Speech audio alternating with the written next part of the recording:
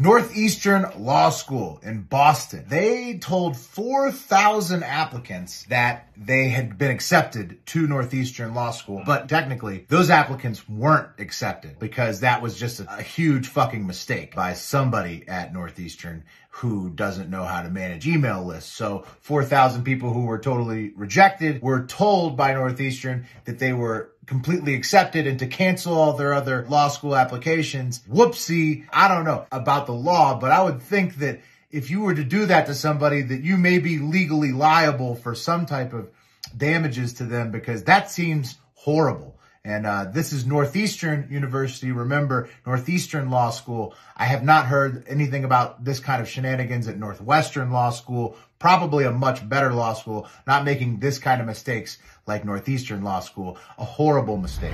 Hard Factor. Cheat on the news.